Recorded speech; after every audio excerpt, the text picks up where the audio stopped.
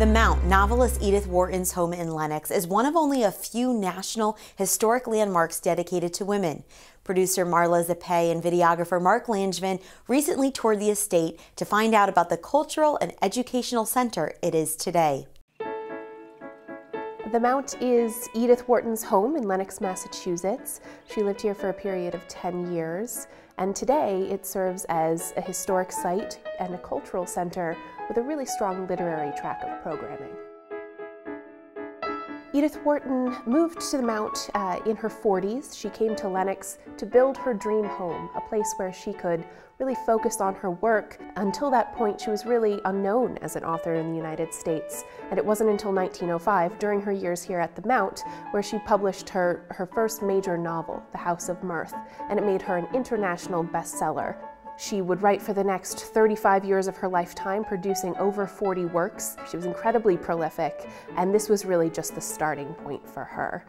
The Mount was what she called her first true home, and she designed every element of this property, from the details on the ceiling to the flowers in the garden.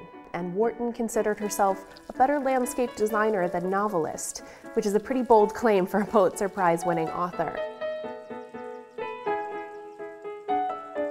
The books at the Mount, part of Wharton's original library, are really the crown jewel of what we have here. They represent her intellectual life and span a variety of genres. Her hunger for learning and thirst for knowledge had no bounds, and the books represent that.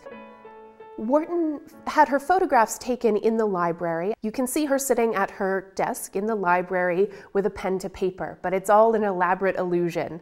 Wharton actually did her best writing in bed. So she would wake up, write longhand, let the pages fall to the floor as she finished them, and a maid or a secretary would type them up at a later time.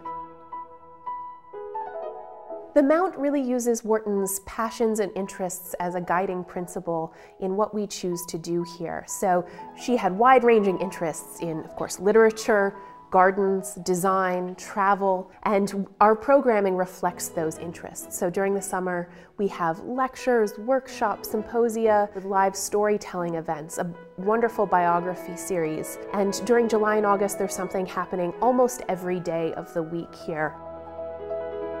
Wharton moved on to Europe. She spent the rest of her life in France, and the Whartons sold this property to a few private owners. It changed hands for a number of years, and in the 1940s, a girls' school moved in. They were here until the mid-70s, using the house as both dormitory and classroom space. So the old kitchen used to be a chemistry lab.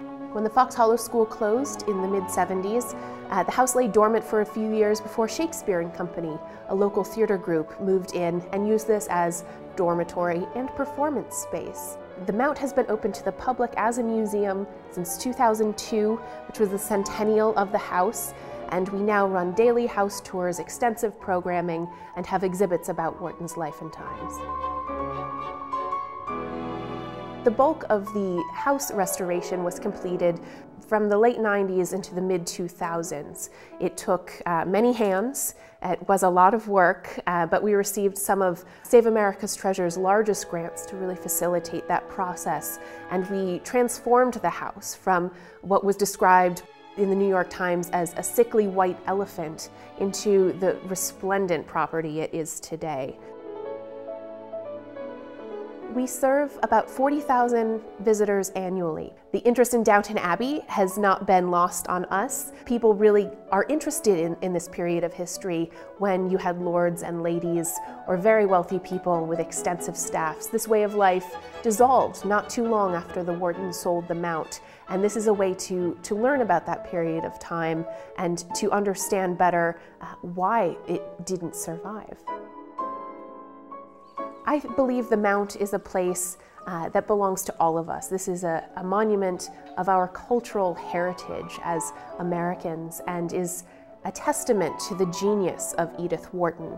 Of course, it is a place where you can come and learn about Wharton, but it's also a place that's alive with current ideas. We celebrate words, literature, and Wharton once said, "The air of ideas is the only air worth breathing," and we firmly believe that we want to make the air here as interesting as possible.